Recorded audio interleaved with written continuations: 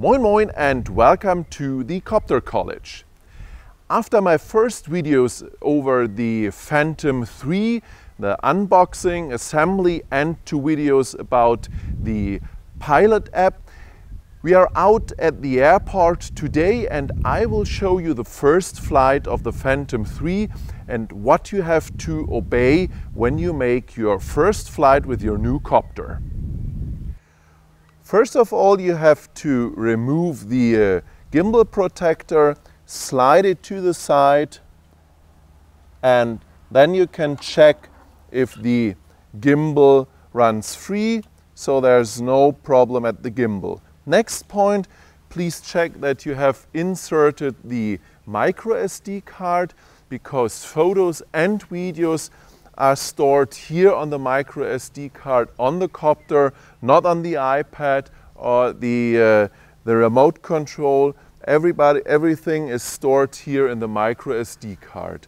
Next point, when you check the copter, please check that the propellers are tightened strong enough so that they can't lose in the air. And last point at the copter, check the battery. Press the button here and there should light up the 4 green lights, so you know that the battery is completely charged.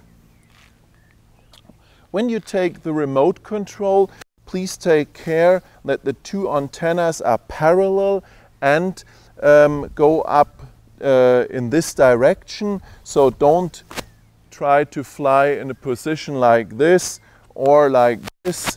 It's very important that they are parallel and pointing up into the air. Next point is we start the remote control. Therefore, we press the start button twice, 1 short and 1 long press. Then the lights flash up. When you charge the battery of the remote control full, you should see 4 lights, 4 white lights here. Next point, we start the tablet computer. I have an iPad mini, and then you start the pilot app. After you started the remote control, we can start the copter, and it's exactly the same like at the remote control. 1 short, 1 long press. 1, 2.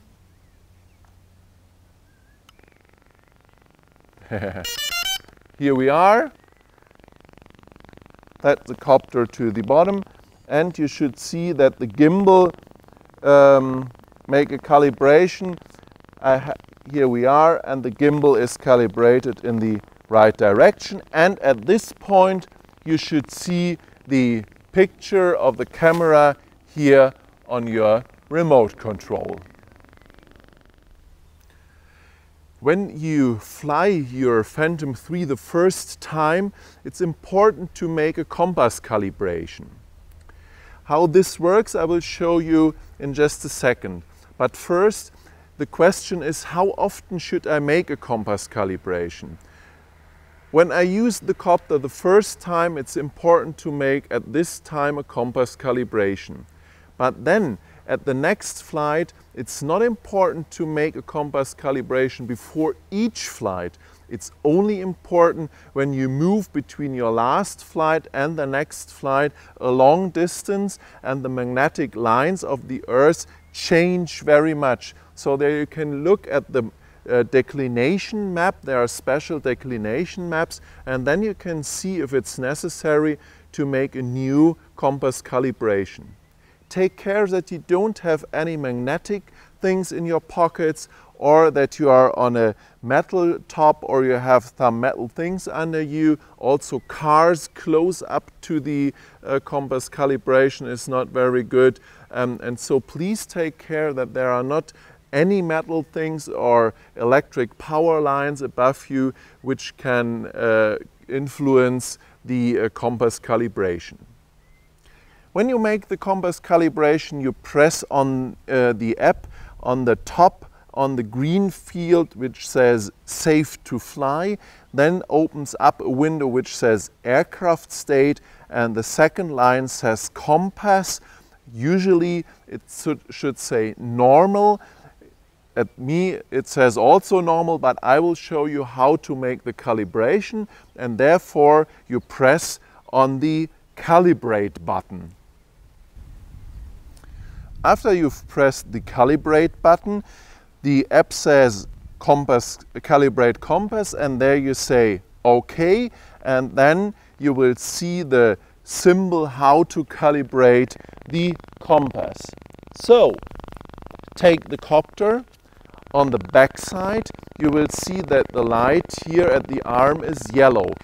Take the copter in the height of your breast and then make a 360 turn. After the first turn you will see that the light at the back side is green.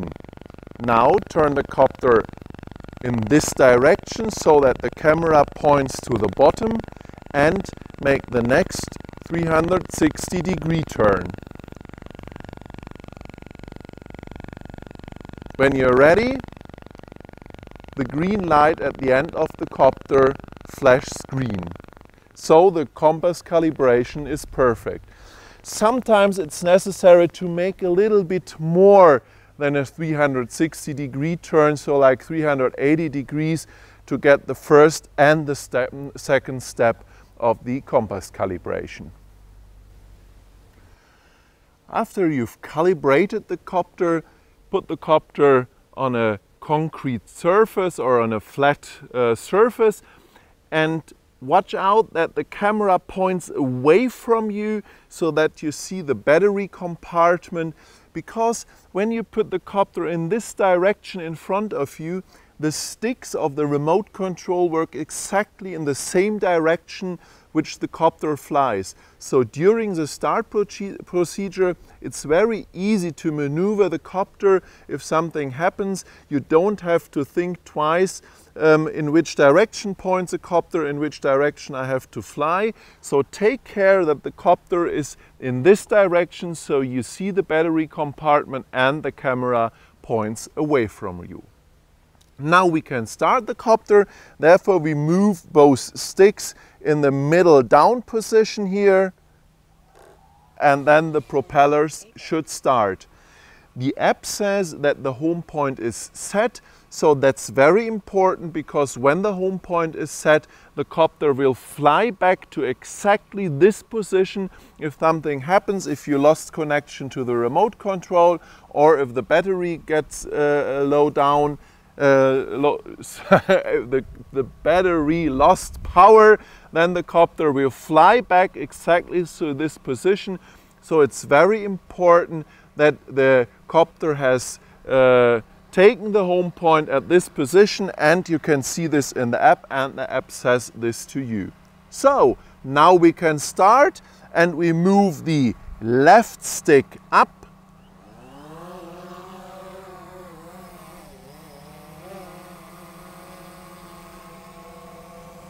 and move the copter in a position like 2-3 meters above ground, and then you take care that the copter is in the air and it's stable in the air and holds the position exactly at this position. Should work like this, and then you know everything is correct. Then you know that the compass calibration was fine, that the GPS position is fine, and then you can make your first maneuvers. So go a little forward, move the right stick forward, the copter flies forward, move the right stick to the right side, we go right, to the left side, we go left, pull the stick back, the copter flies towards you, then we go up a little bit with the left stick, go down a little bit, and then we make a turn to the left, and we make a turn to the right. So we know everything works fine, the connection between copter and remote control is perfect, and we can make our first maneuvers.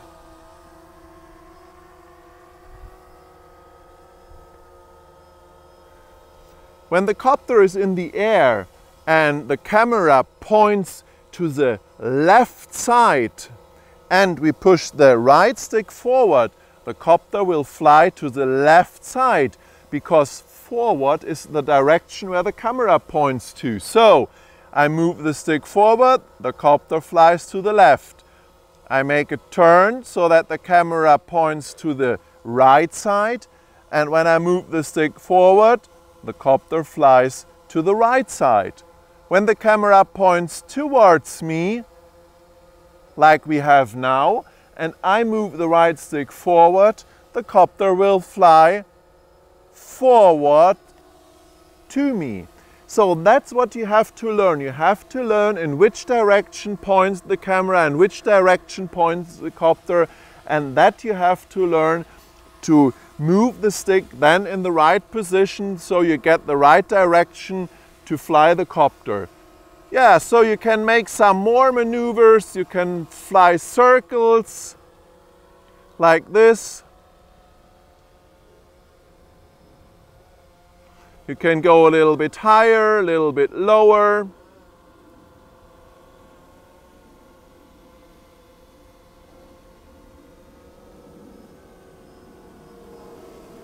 If you want, you can make a picture from you. Oops, that was too high.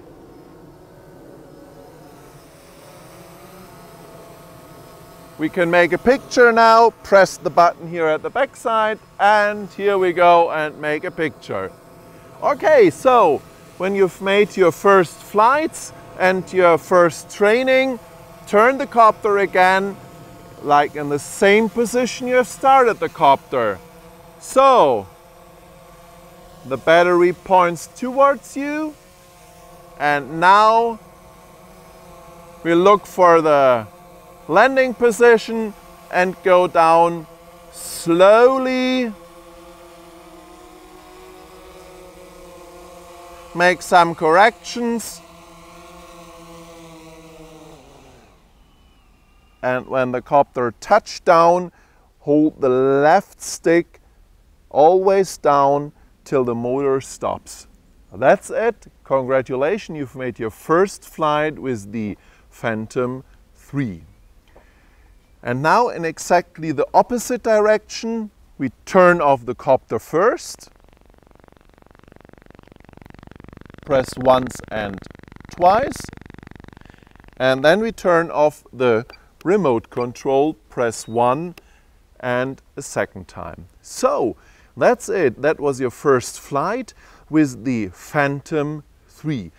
In the next videos I will show you a little bit more about the options that the Phantom 3 has. I will show you the difference between the flight modes GPS, that's what we use today, and the ATI mode and the IOC flight mode of the Phantom 3. I will show you a little bit more of the possibilities you have. I will show you how to work with the camera to change gain values and stuff like this. So this will come up in the next videos of the Phantom 3.